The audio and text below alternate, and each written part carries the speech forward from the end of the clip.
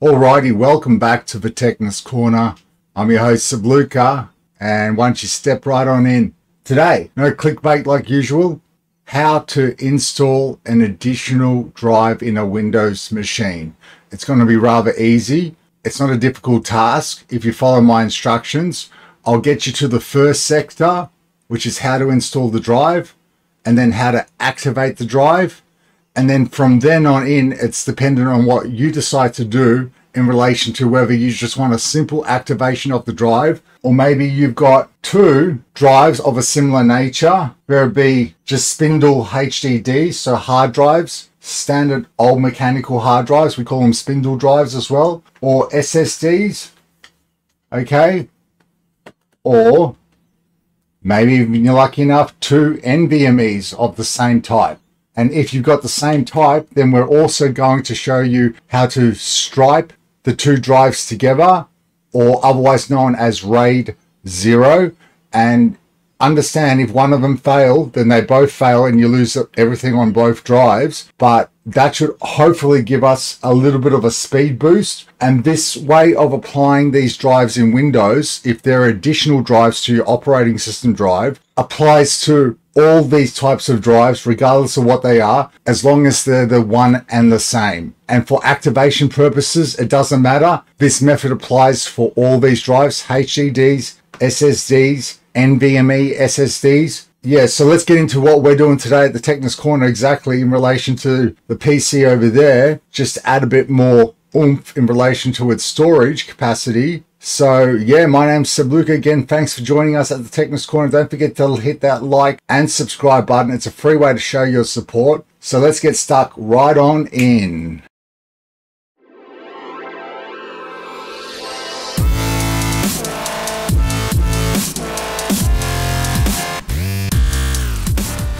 So what we got happening here regarding this PC over there, it's got I believe a 500 gigabyte SSD running Windows 10 Professional, and we're going to add a couple of so I've got like a 2 terabyte drive, I've got a 3 terabyte drive, and I've got two single 1 terabyte drives. Because this is a perfect opportunity to use these two single 1 terabyte drives, I'm going to combine them into a 2 terabyte drive, and the read capacity and the write of one of these drives, by combining them in RAID 0 in a stripe fashion in Windows, I should be able to get double the speed of that. So what I'm going to do is I'm going to install both these drives separately, show you the speeds of both these drives separately, how they operate, and then after combining them, show you the speeds using this application or this program called Crystal Disk Mark that'll show you the sequential read and writes. They're just sequential, but they give you an indication of the fact that these drives may be boosted in performance by combining them as well, so that they can play off each other. So essentially information goes to one and the other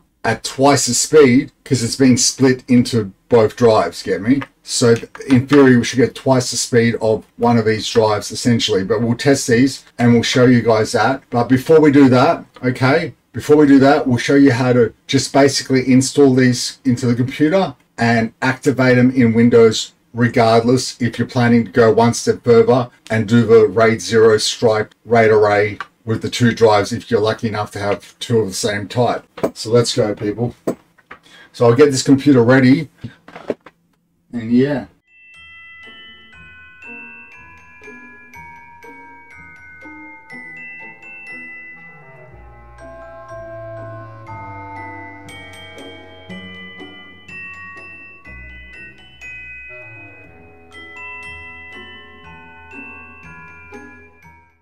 Alrighty, so first things first, you get into the back of your case, and as you see here, you're going to need a space where you can put and mount your hard drive. In this case, we've got two hard drives, but we've got some caddies over here that we can mount these into. So go ahead and mount your drives essentially into the back of the case.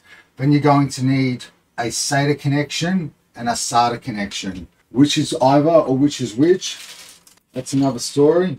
As you can see over here, we've got ourselves some SATA cables, and depending on the speed, you probably want ones which are rated for 6 gigabits a second. Otherwise, 3 gigabits a second means they're only half as strong and can transfer only half the data and older motherboards are running still at 3 gigabits a second, or SATA 2, or SATA 3 runs off 6 gigabits a second, and you want to make sure that your SATA cables are verified of that capacity so that you get the quickest and most data transfer available, especially when it comes to SSDs. Not hard drives as much, but SSDs. So we'll get one of these ready, or we'll get 2 of them ready. So right angle will go towards the back side here, and these straight ones will go into the motherboard itself. And then what you also need, I'd imagine these being connected to your power supply. These are your SATA connections, and they will power the hard drive. So they'll get plugged in like so, okay? And this SATA connection goes to the motherboard itself. So that gets plugged in like so. And then one is connected to your power supply. The other one goes to the corresponding spot on the motherboard, okay? And with that being said, I'm going to do that with both of these drives, and we're going to fast forward to the point that we are booting and going into the BIOS. In the BIOS, all we have to do is make sure that these are activated, that the SATA ports are activated, and then Windows will do the rest once we get through into Windows, as long as your operating system drive stays the same and doesn't get messed with in regards to its location and whatnot. I'll further explain more as we get through it.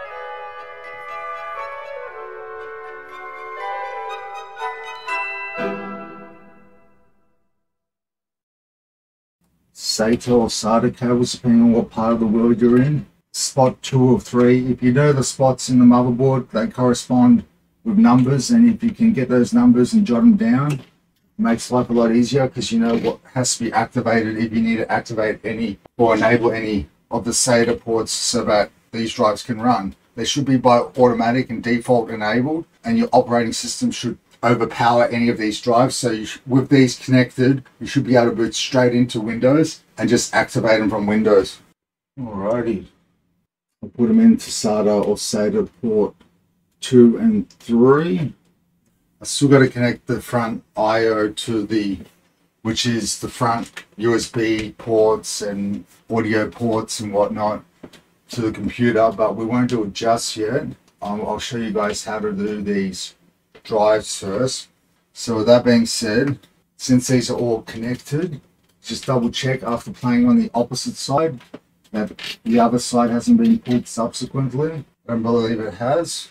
And then what you do is well, I put the lid back on these sides where the cables need still doing and whatnot, so that when I'm maneuvering it about, I don't have it catch on anything. And when I come back later on and I finalize the job by doing proper cable management, always it's set up in a way where I can just zip tie everything now once I'm done.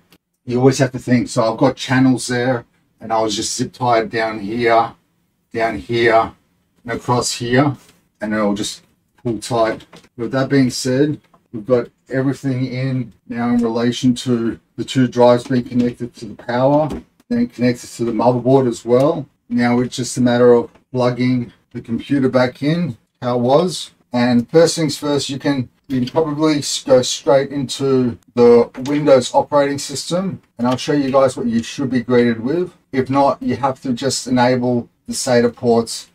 In this case, it's ports 2 and 3 in the BIOS, and then you should be able to do what we're about to do. By default, they should be enabled. So unless you've got a real dodgy technician or something doing something iffy, or you're doing iffy on the work PCs when you shouldn't be, then it should be a simple process as I'm going to document right now.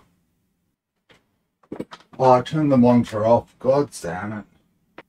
Hopefully we get through into Windows. Okay. So if you were to get into the BIOS, because for some reason you didn't have to, what you want to do is you want to go to something like, and you want to go into your boot options, hard drive BSB properties and whatnot. So the first drive boot option is the Samsung that we got. Boot option 2 will be the Western Digital just here. And boot option 3 will be the terabyte drive that we got just here. Seagate. Storage configuration. And you enable like RAID mode or ARCI mode. We're in IDE mode and we're going to leave it in IDE mode because that's how it is in relation to how we set up this system. Pretend that we started the computer up for the first time, so we should boot into the OS as we are doing now, getting into Windows and whatnot. Welcome player 1. Okay. And then from there, what you want to do is you want to right click on the Microsoft button, on the start button. Okay, or I'll show you guys first. If you open up your folders, and you go to this PC, you can see that we've got 2 drives activated because they've been activated before. Unfortunately, so we're going to have to erase these drives. But essentially what you do if you haven't had an activated drive before in Windows is you go into disk management, you right click on the start icon, and then you can come in here and you've got disk 1 and disk 2, and luckily there aren't any further partitions or anything which I have to worry about, otherwise I'd have to format it extensively. Because of this, we're just going to format each one of these drives under its default, and we'll call it extra storage. And then I'll format the other drive as well, extra storage. So now we've got drives D and E, and they should be also activated. If they're not activated, what you want to do is you want to activate the partition per se. So then if we go back over here, you can see that we've got extra storage D and extra storage E. Now what I'll do is I'll fast forward while I load up a application that we'll use to test both these drive speeds, and then I'll show you what happens when we combine them, and we'll test the speeds after that. Alrighty, so Crystal Disk Mark, on the other hand, if you're ever interested and want to try the program out, make sure you get it from the right location, a Crystal Dewy World. Yeah, essentially you just have to execute the file, so that's why you want to trust it. I'll put it into program C, go to shortcut and install. Otherwise you may have a zipped or a portable version of it. Launch Crystal Disk Mark. And when you launch it for the first time, this is how it looks by default. Alright, and this is how it always looks. Now the test that it's set on is the default test that I always run all tests on because I always forget otherwise. And yeah, so what we do is we're going to run a test on drive D and then on drive E. Okay, and we're going to see what the speeds are, and then we're going to combine both those drives into one 2 terabyte drive or just under, and we'll see if we can increase the speed of that 2 terabyte drive rather than these 2 drives separately by themselves. D drive, we're going to run the test, and then you just press all and you just let it do its magic. So what, don't mind me as we fast forward through all of this.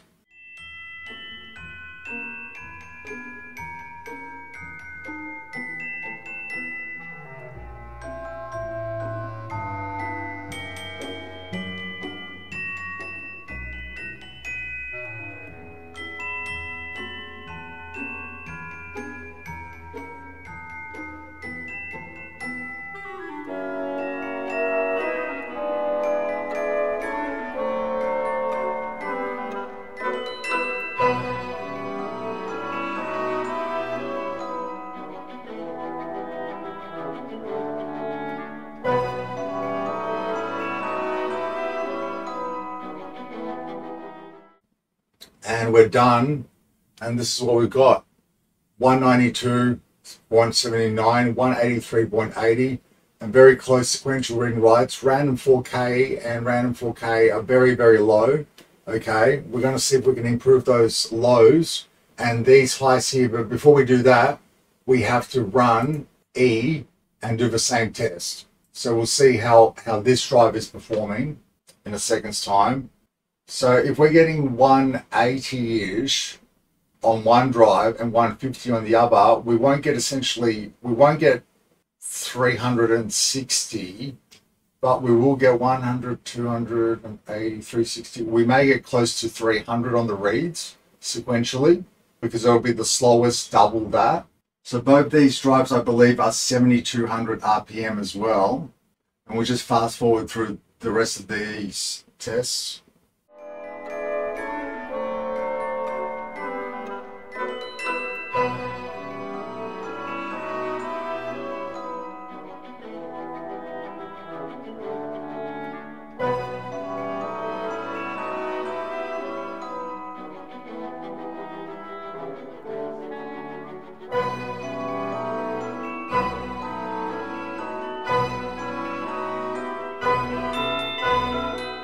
At the same time, you can get Crystal Disk Mark info, and that can check the health of these hard drives as well, if inclined. It's something that can get done as well.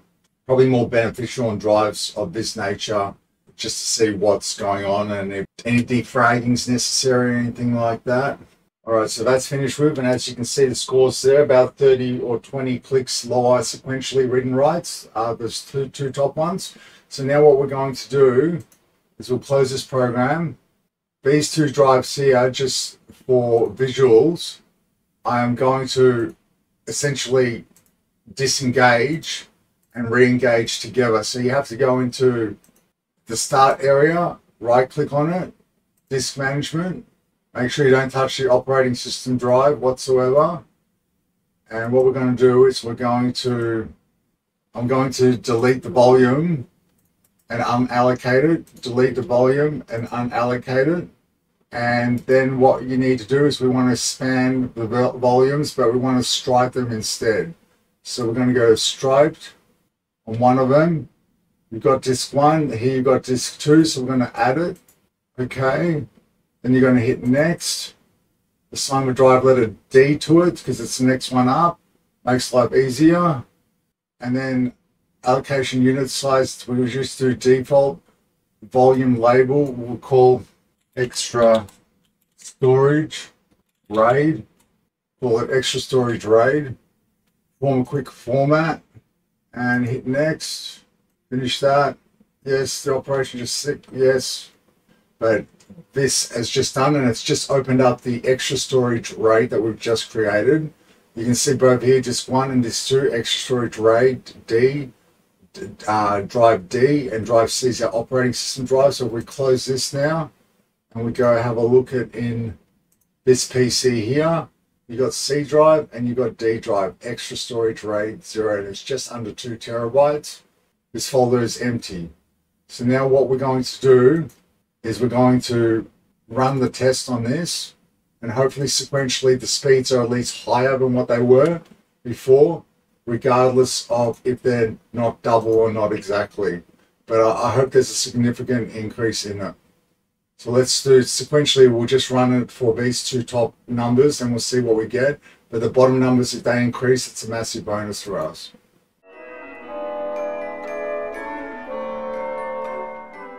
And as you can see, it's closer to 300 rather than the 360 mark at the beginning, or close to about 310 or so-ish, which is definitely an improvement, you'd have to agree. Hopefully the 4K numbers, which are the bottom ones here, are a little bit higher as well, but sequentially speaking, we'll definitely get some interesting figures which are beneficial to us by rating them rather than having them separate, sequentially speaking, of course. We'll fast forward through this as well, and we'll see what we get at the end, see what comes out at the end, y'all.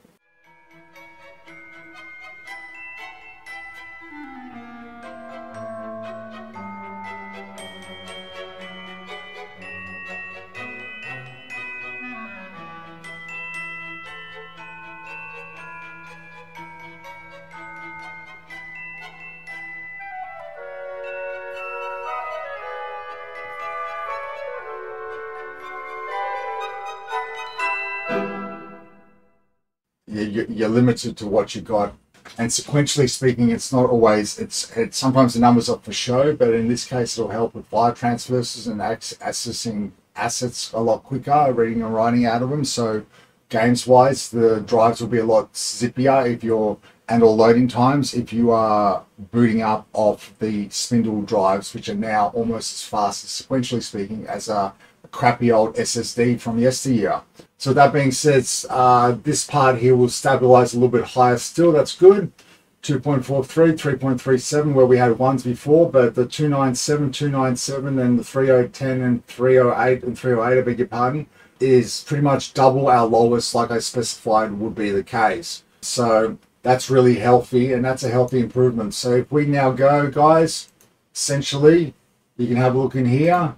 Not only have we got our extra storage drive activated, but we've got a RAID 0 also activated, or a Stripe Fashion drive RAID array activated on this extra storage here that we can put whatever we like in there. And yeah, including games and whatnot.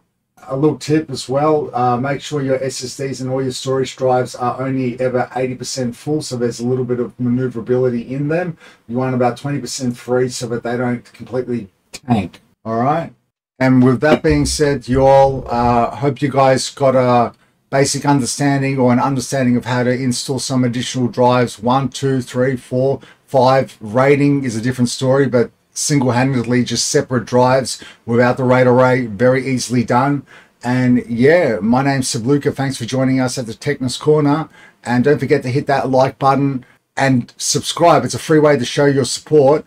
And for that, I'm so grateful. So yeah, my name's Seb Luka. Thanks for joining us again at the Techness Corner, and peace out, y'all. Bye.